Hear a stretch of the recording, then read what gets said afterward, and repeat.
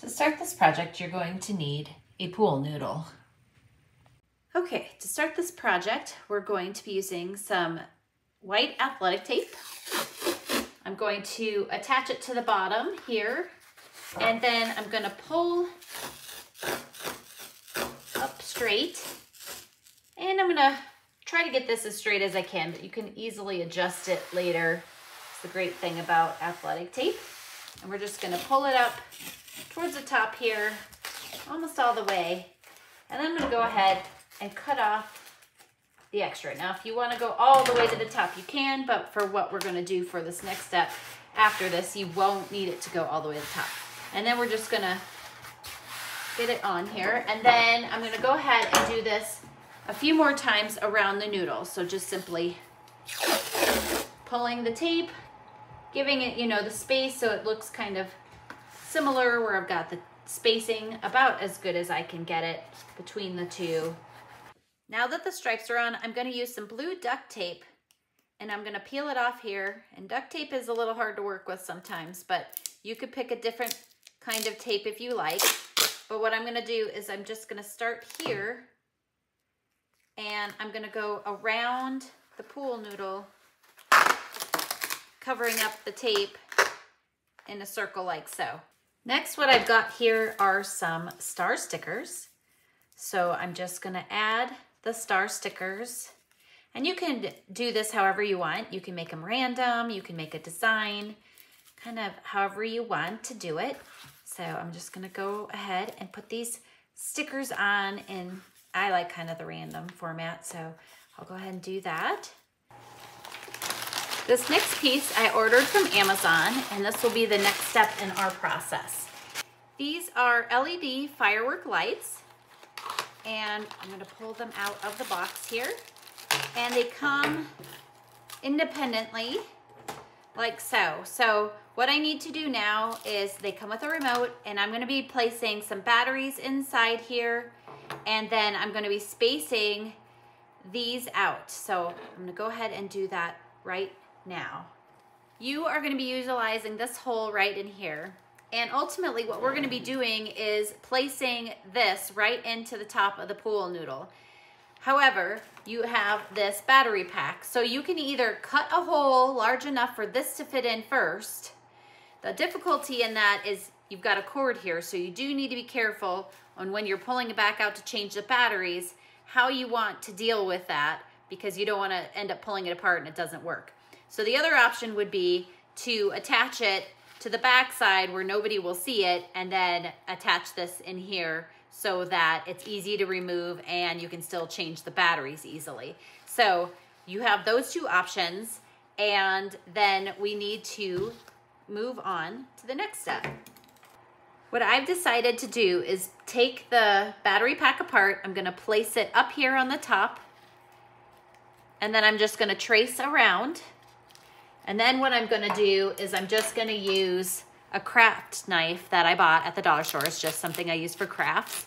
And I'm gonna dig down deep and cut this circle out so that I can fit the battery pack inside. So I will go ahead and continue cutting this out, and then we'll slide that battery pack in here. Now what I've got here is a dollar store broom, and I'm just going to remove the broom piece. You can always use this later for a hand broom or turn it into a different DIY, but I will just be using the broom handle for this next step. On the other side of the broom, it's got this little top, and I just need to pull that off because all I really need here is this pole. Now it's time to set them up outside. I'm gonna start with the rubber mallet, and I'm gonna pound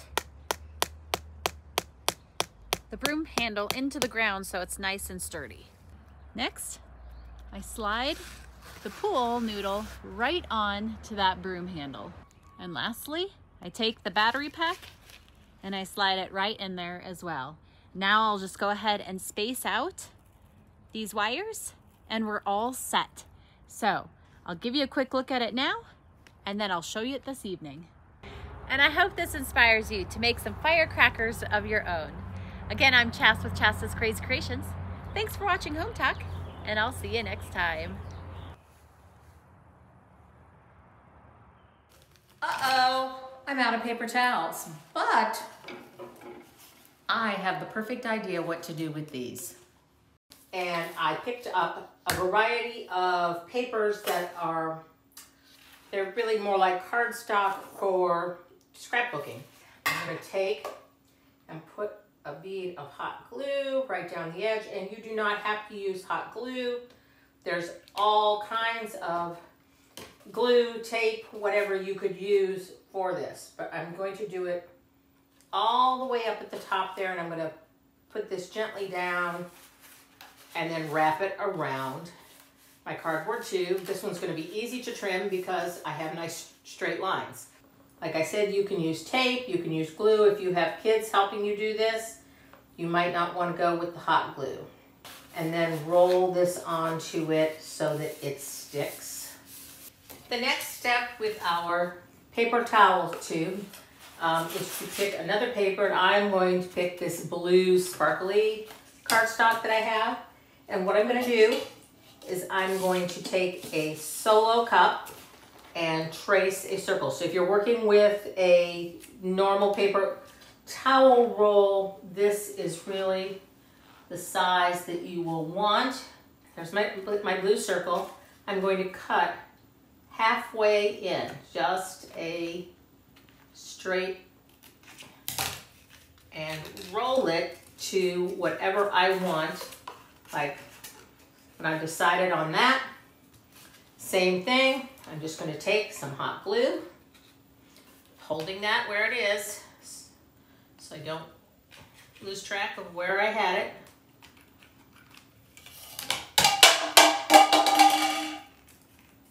And just glue that down. And then all you have to do is take the top of your little firecracker here and put a little bead of hot glue right on the top edge. If you can get it to stay on the top edge and not run down the inside, which that's okay. You'd rather it run down the inside than the outside. And then just pop your little cap right on there. So notice the one that I had, this was actually contact paper. I left the length of the tube, and I'll show you why as we progress. And I've made two of these, one with a gold cap and one with a blue glittery cap. So here are my little firecrackers, rockets, whatever you want to call them, ready to go. I bought a package of wooden dowels, and I'm just going to take a wooden dowel, and the seam side, I'm not going to put it on the outside, I'm going to put it on the inside. I'm going to put my hot glue right down about half of my dowel, and then I'm going to put it inside and hold it. And then I will be able to stick this right into my dry floral foam.